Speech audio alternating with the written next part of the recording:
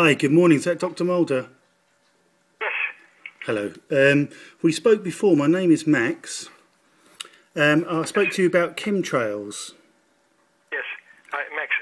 Sorry, I have too much work on my aerotoxic work, and chemtrails on top of that is beyond me. I know about it. I agree with it, but I'm not going to incorporate it in my work at the moment. I'm filled to the hilt with lawsuits and everything else. I'm not going to take on any more work, so sorry for that. Okay, I understand.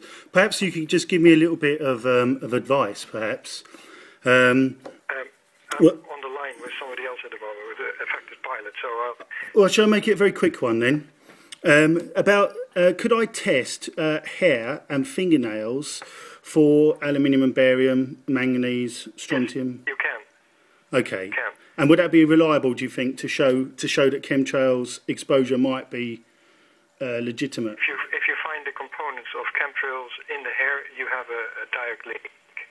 Okay, that's terrific. There's a third one coming in. I have to stop. Sorry. Okay, all right. Thank you for your time. Bye.